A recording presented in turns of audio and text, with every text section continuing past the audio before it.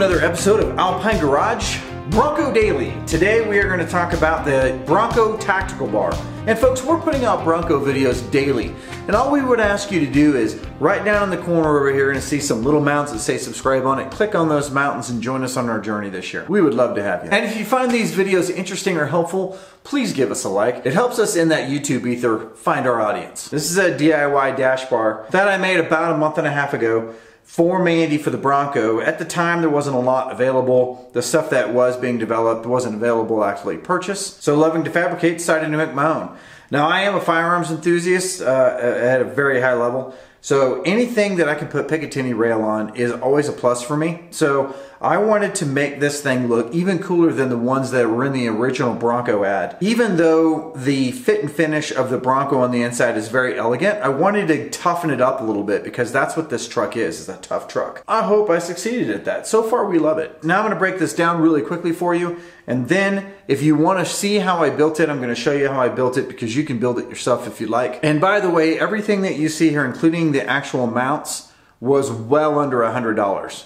It just took some time and some fabricating in order to get this to this point. So the frame on this one is actually aluminum channel rail, which is essentially this, which is 3/8 by 1/2 by 48 inch channel rail, as you can see right there. So very stiff and very light and very easy to work with. So this is the base of this. And then I also added for the mounting flange, this is 14 gauge steel. So it's an all metal construction.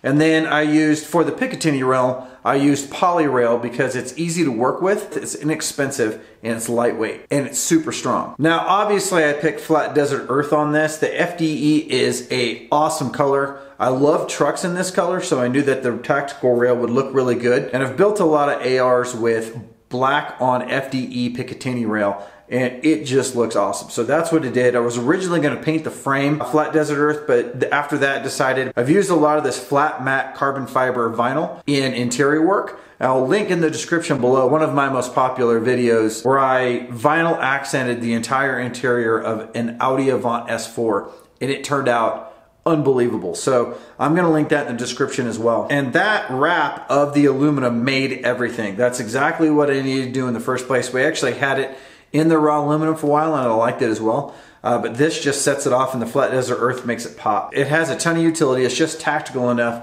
to make it stand out, but not so gaudy that it takes away from the beautiful interior of the Bronco. And then I'm using acrylic feet on this.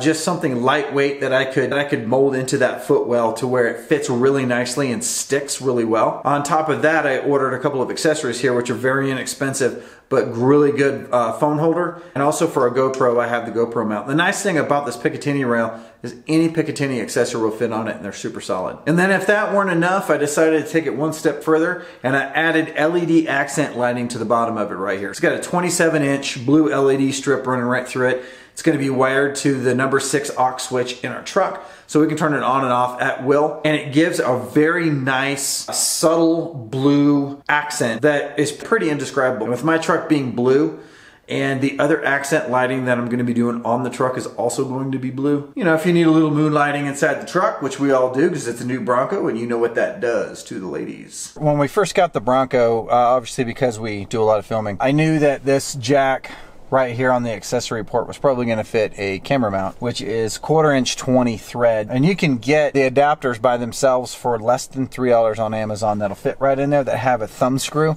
that actually tighten. But we just wanted to do it quickly, so we just got a piece of all thread and cut it. You can also use a bolt and cut the head off, but a piece of all thread in 1/4 inch 20, and then just put a nut on the end of it. And if you back this into the GoPro housing or even a camera mount housing all the way until it stops, and then turn this screw up just a little bit and throw this in. This is how we've been doing it for a while. Just tighten it up just like that, and then now we have it where we want it. We were doing this for well over a month, and so you can see this thing is super sturdy. So I love that it looks tactical. I think that's my favorite thing about it, but it's also got a lot of utility because almost anything that you can buy that fits a Picatinny Rail will adjust to this. So we're actually going to put lights in here as well that have a flex sleeve on them so that we can read maps a little bit closer than using the map lights here. But just like outfitting an AR-15, you're outfitting your Bronco. So I mean, how cool is that? At this point, we got exactly what we wanted.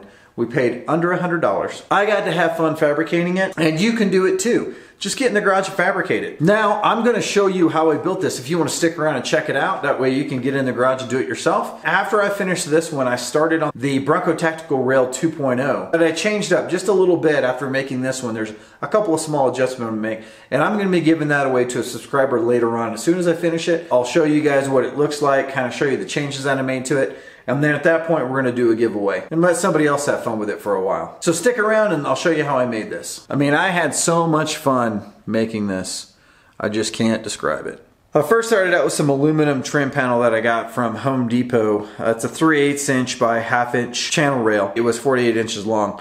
The end cut was 32 inches because if you measure the wells that are made for the feet in the Bronco dash for the bar that goes in there, you're going to notice that it's 32 inches. Then I went through, after cutting it to 32 inches, I went through, sorted out the Picatinny rail based on how I wanted it to fit, and I put gaps in between each Picatinny rail to make the accessories easy to get on and off. Once I did that, I used the biggest piece to put in the center. Then I measured the total distance from the end of that piece to the end of the rail. I measured then the total amount of length of the rest of the Picatinny rail on that side. And then I divided it out for my gaps so that the gaps would be even on each one. Placed the Picatinny in those spots, marked them, and drilled them. Then I went through and I tapped each hole because they do come with T-nuts, but I didn't use the T-nuts specifically on most of the holes. I just tapped the holes so that it'd be a cleaner fit for those screws to go through the Picatinny into the aluminum. Once I did that, I scribed out the mount, which is the part that mounts actually onto the dash. I scribed that out in a D shape, which would give it enough surface area to be strong, but not so wide that it's obtrusive. I measured from where I wanted the aluminum rail to be to where that hole was in the dash, and then I scribed the lines out and drilled the hole for that. Then I mounted the whole thing together with the metal mounting bracket and started on the foot.